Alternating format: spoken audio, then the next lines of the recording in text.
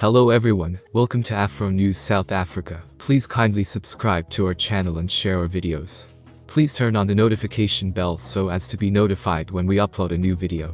Thank you all.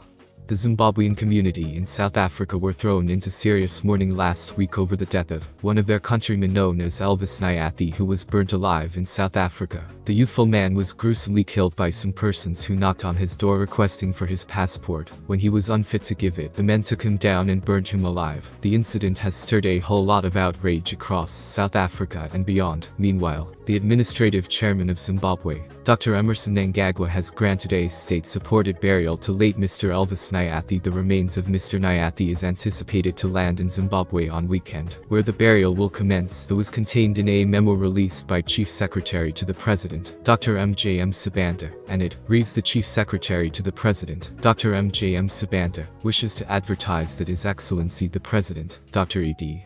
Mnangagwa, has granted a state-supported burial to late Elvis Nyathi, who was taken in South Africa last week.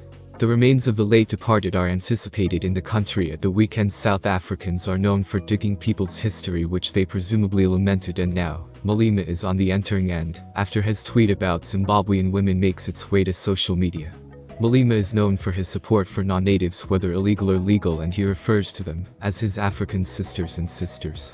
His main thing is to get the land back from white people, and not so long ago, him and his members held a kick demanding Rupert to give them the land back. Gone are the days when Zimbabweans came to South Africa to look for jobs. Now they come to have kitties, so to profit from social subventions, twittered Malema. It's not clear how old the tweet is, still it shows that the EFF leader, Julius Malema, formerly had a problem with Zimbabweans coming to South Africa, to add further to the problems that the country is formerly facing. Now, he's singing a different tune and is willing to break his reverse in support of non-natives, indeed if it means losing votes from South Africans. With that being said, Julius Malema is veritably antithetical, and he always changes his mind, and what people needs to comprehend is that Julius Malema is a politician, and politicians hardly do commodity for people if they aren't going to profit. It may not be clear what his docket with non-natives is, still we cannot trust that his support for non-natives is genuine. He also have shown his disapprobation against Operation Dujula and said they're jingoistic. For now, we can only concentrate on what Malema is saying, because it isn't clear why he changed his mind about non-natives, just like he did change his mind about Jacob Zuma when he visited him to his home after times of attacking him.